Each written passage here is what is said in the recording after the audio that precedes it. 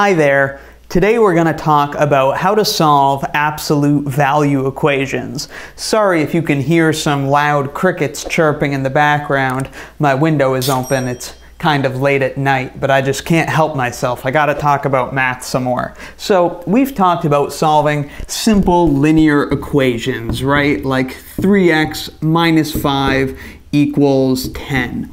How would you solve something like that?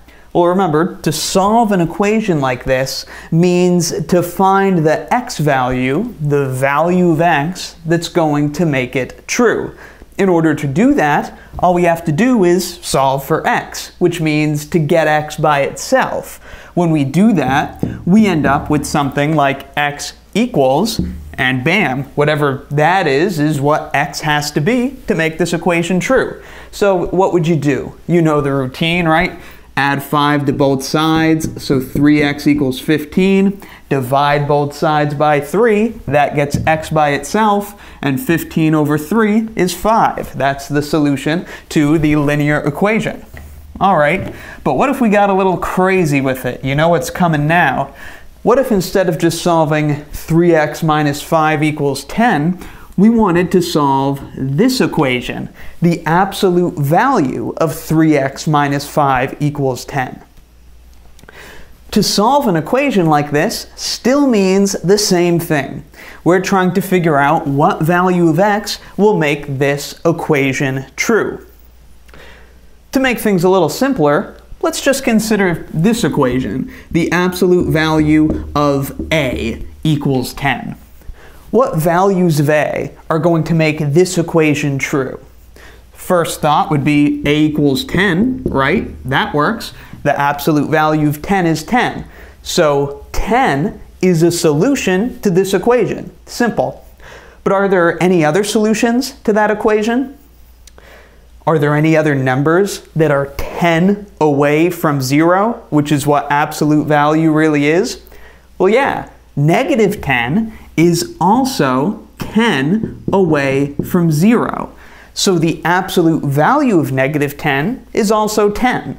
That's the whole idea with absolute value, right? You put in a negative and it spits out the positive, which we can think of as the distance from 0. Negative 10 and 10 are both 10 units away from 0, which you could really see if you plotted them on a number line. So the solutions to this equation are a equals 10 or a equals negative 10. There are two solutions, which is the big change here when we start talking about absolute value equations, that we can have two solutions. Coming back to our more interesting example, the absolute value of 3x minus 5 equals 10, how are we going to solve this equation? Well, we want to know what values of x will make 3x minus 5 have an absolute value of 10. Well, if 3x minus 5 is 10, then it will have an absolute value of 10.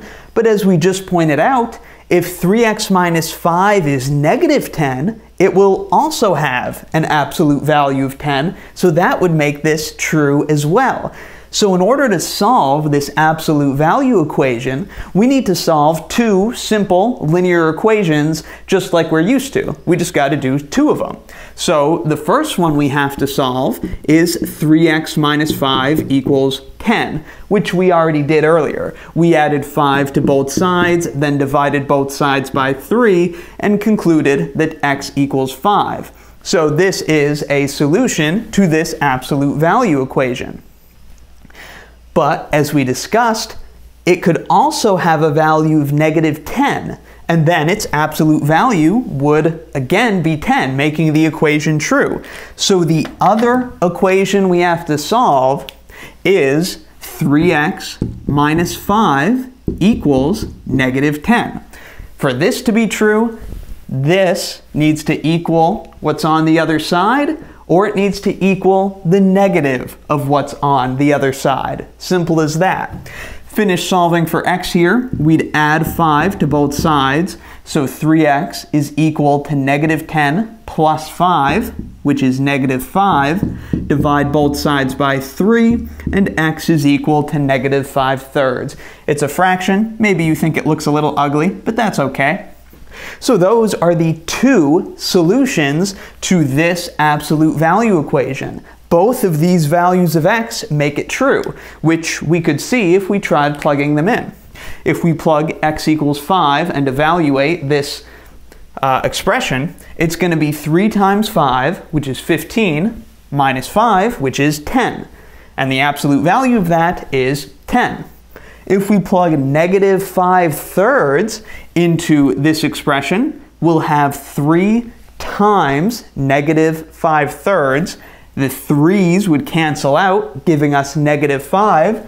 Subtract the 5, that's negative 10, just like we wanted. And that absolute value is again equal to 10. Let's do another example to make sure you've got it. All right, here's a bit of a test. The absolute value of 4 minus 8y equals negative 2. What are the solutions to this absolute value equation? Well, there are no solutions, right? Why is that? Why are there no solutions to this equation? You could try plugging in some values for y. Doesn't matter. We immediately know that there are no solutions to this because what's the absolute value? Well, it takes the input and spits out its magnitude or distance from 0. If it's negative, it makes it positive. If it's not negative, it doesn't change it. In other words, you're never going to get a negative output from an absolute value. The absolute value of something cannot be negative. So there are no solutions to this equation. Let's get rid of that negative and solve this one, which does have solutions. So how are you going to solve an absolute value equation like this? Again, it's simple. We got to solve two linear equations in this situation. Take what's inside the absolute value, 4 minus 8y, and set it equal to the other side of the equation. Solve this. The other thing we have to do is take what's inside the absolute value, 4 minus 8y, and set it equal to the opposite of what's on the other side of the equation. So set it equal to negative 2. Again, why is that? Because if it equals 2, well, the absolute value of 2 is 2, making the equation true. If it's equal to negative 2, well, the absolute value of negative 2 is also 2. So that would make the equation true as well. We've got to make sure that we get both of those solutions. All right, so you could pause the video, take a minute to solve these if you want. I'm going to open my marker dramatically and slowly, give you a chance here. I hope you've done it. All right, let's solve this. What are we going to do? You could add 8y to both sides in order to get rid of the negative there. You could subtract 4 from both sides. You just got to get y by itself. It's up to you what order you want to go in. Let's subtract 4 from both sides. So we have that negative 8y is equal to 2 minus 4, which is negative 2. Now we'll divide both sides by negative 8. So y equals negative 2 over negative 8. What's that? Well, 2 over 8 is 1/4, and the negatives, those cancel out. So we're going to have positive 1/4. We'll just write that here. That's one solution to the absolute value equation. Y equals 1/4. But now we got to solve the other equation because we don't want to miss one of the solutions. All right.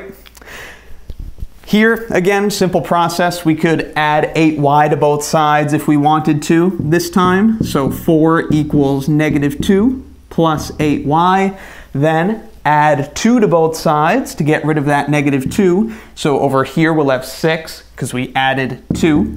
6 is equal to 8y. Divide both sides by 8 to finish getting y by itself. So y is going to be equal to 6 over 8.